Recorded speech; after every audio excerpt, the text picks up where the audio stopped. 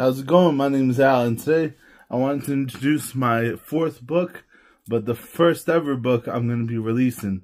Now, like you see on the screen right now, there's 3 books I've made before this. It was the trilogy of chaos evolution, the study of how to turn order into chaos through evolution.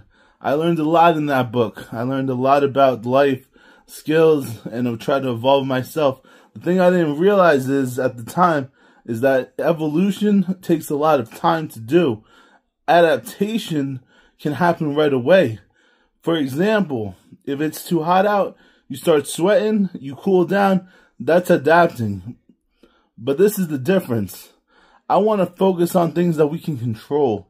Things that you can control either in your environment or in yourself, that you can adapt to change. Why is this so important? Because if you really think about it, what holds a lot of people back is making the same bad decisions, making the same bad choices because of their environment or their selves. What we can do to change is all in this book right here. I started writing down everything I needed to know, and I'm going to start teaching this along the way to you guys about how to evolve chaos. Let's get into the first lesson here. The first #1 lesson is you have to pick which is easier to change, the environment itself or you. There's some things you can't change in the environment.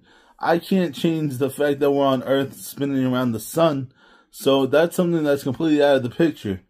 But let's do something, for example, like dieting.